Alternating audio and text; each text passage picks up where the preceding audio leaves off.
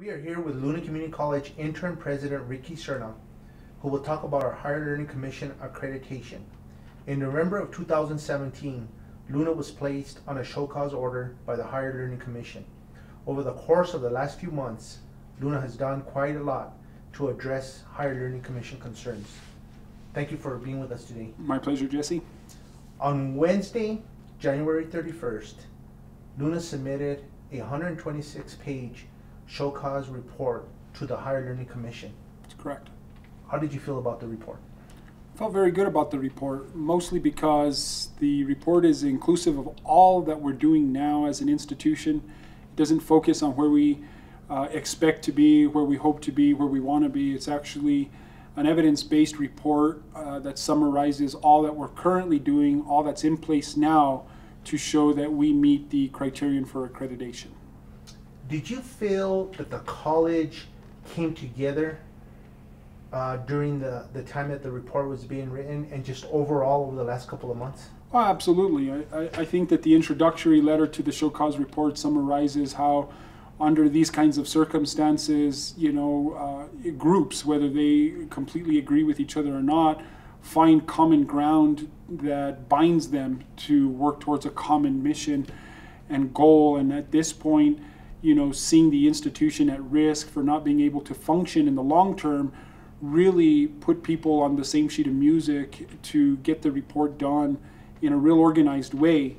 And although we had a pretty strategic approach to the plan, it really hindered on the ability of Criterion team leaders and staff, students, and community members to come together to identify evidence, draft narrative, and pull the report all together. Luna Community College is seeking comments on accreditation by stakeholders about the college as it prepares for the Higher Learning Commission visit. Right. The last day to submit the comments is today, Monday, February 19th. Okay. How do you think that went?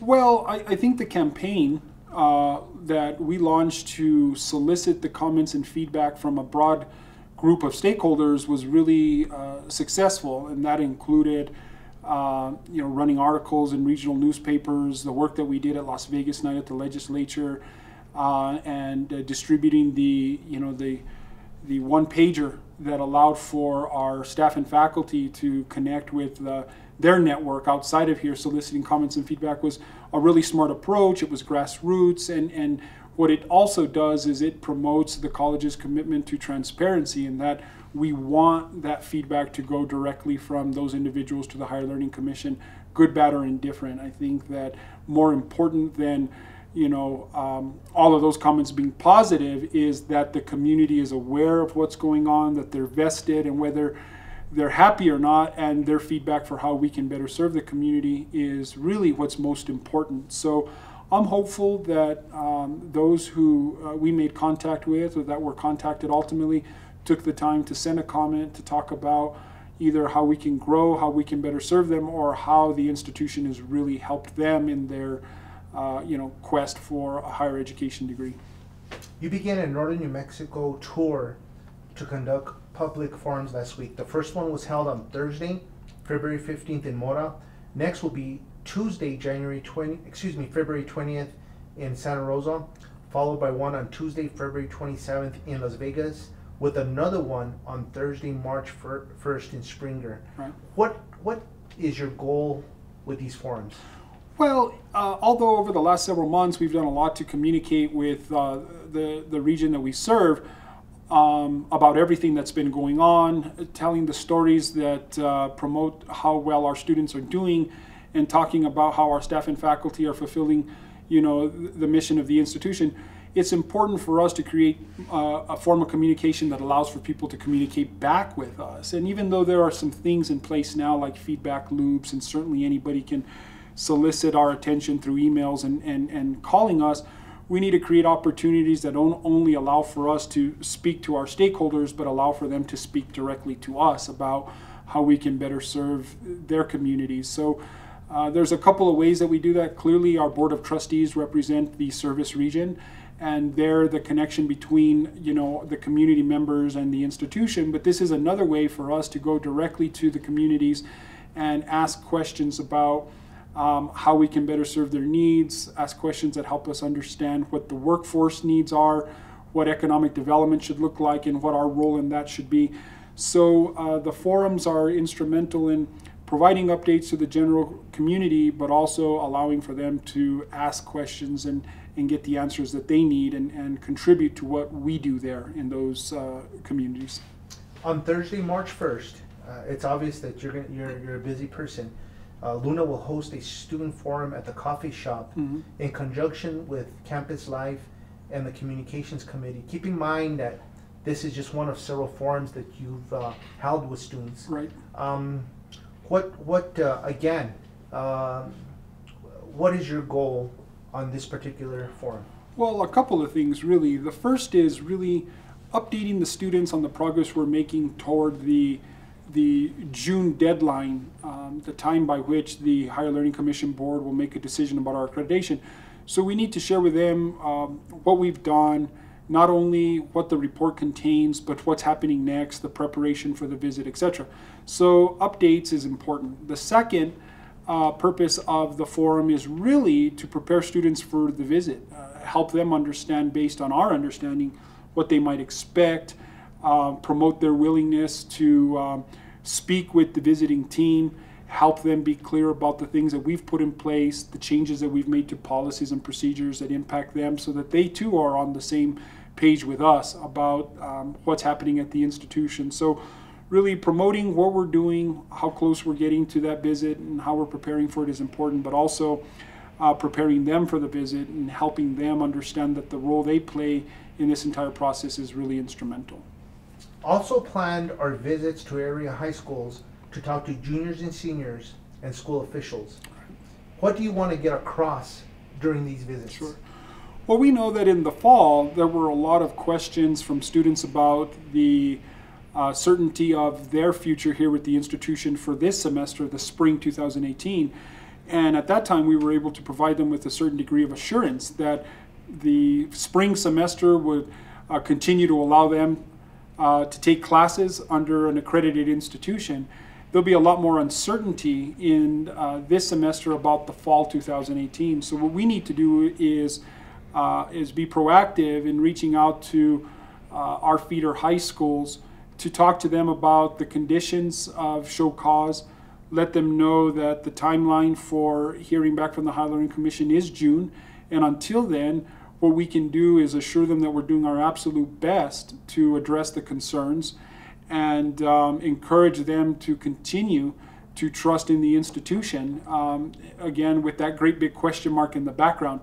So we want to go to the high schools throughout northeastern New Mexico, work through the superintendents to find some time with the juniors and seniors and really be proactive about the messaging, the assurances, the lack thereof, and really help them understand what Luna offers to them by way of affordability, the education that we provide, the classroom size, the student-to-teacher ratio, the transferability of our programs and our credits in a way that helps them, take a leap of faith that come June, this institution is going to remain accredited.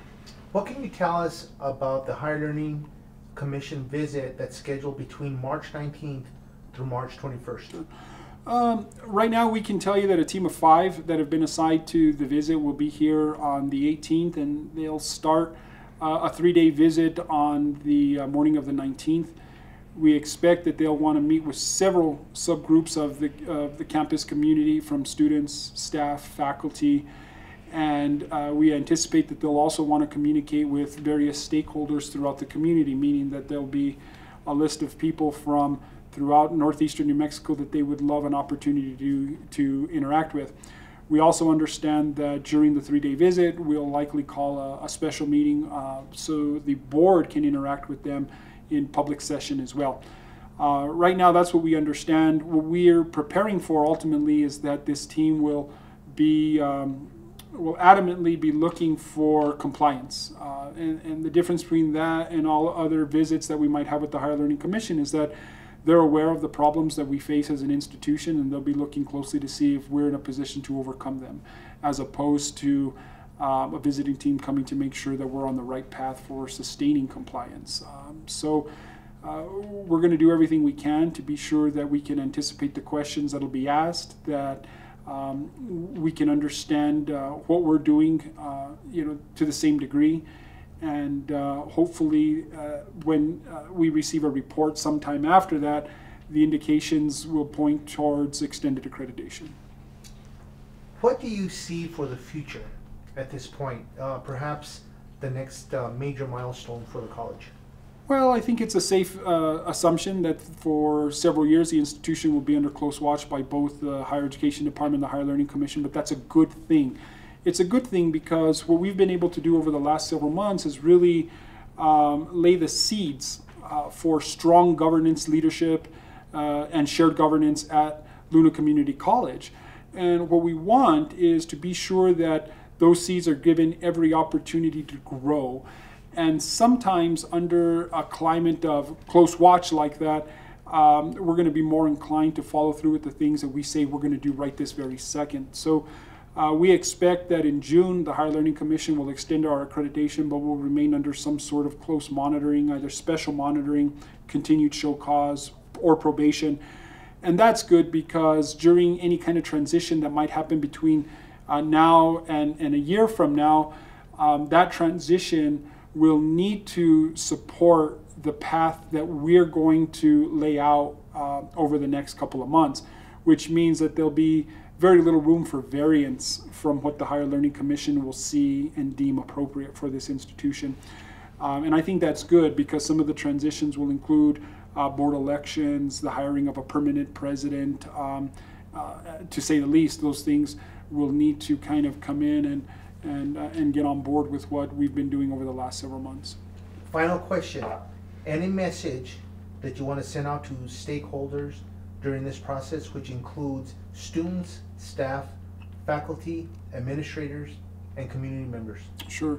Well, the first thing I want to do is thank them because over the past several months, what we've seen is kind of overwhelming support. In light of the situation, the community has been very supportive of what the staff have been doing here, the work that they've been doing, and the effort to prepare the report and get ready for the visit. So I want to thank everyone for the work and the support that we've seen thus far. We certainly ask that the administration and the staff be given the opportunity to address any concerns that they have. So we encourage feedback about where we can be stronger, about any gaps that continue to exist at the institution, but the fastest, most proper way for us to address those is to hear from them as quickly as possible. So we invite that feedback, again, good, bad, or indifferent, so that we can become aware of the areas in which we need to improve. And if they haven't already done so, submit a comment if there's any time for you still to do that by the time you watch this, but please be participatory if asked to do so during the March visit. If there's a call for participation, involvement of the general community, take advantage of that opportunity to come in and meet, so that the commission can at least understand that there's an interest in what happens to this institution by the communities that we serve.